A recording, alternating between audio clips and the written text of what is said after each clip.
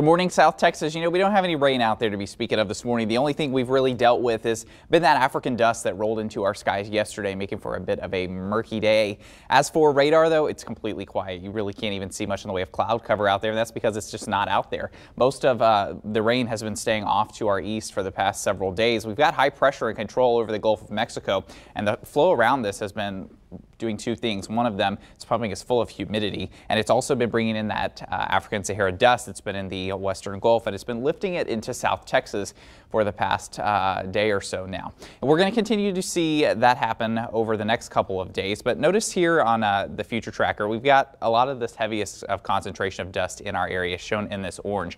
As we get through this afternoon, it's going to continue to lift northward, but we're still going to be right in the thick of it. But as we get to tomorrow, the heaviest of the concentration lifts off to our north, and notice we're kind of then on the southern fringes, especially by tomorrow afternoon. That should begin to allow us to see a little bit less in the way of dust in our skies, and then as we get further on into Wednesday, I think we should start to see most things begin to clear up, a little more blue in that sky. Temperatures in the 70s and 80s as you walk out the door this morning. For this afternoon, though, we're headed for a high of 92 in Corpus Christi, knocking on the door of 100, though, the further out west you go.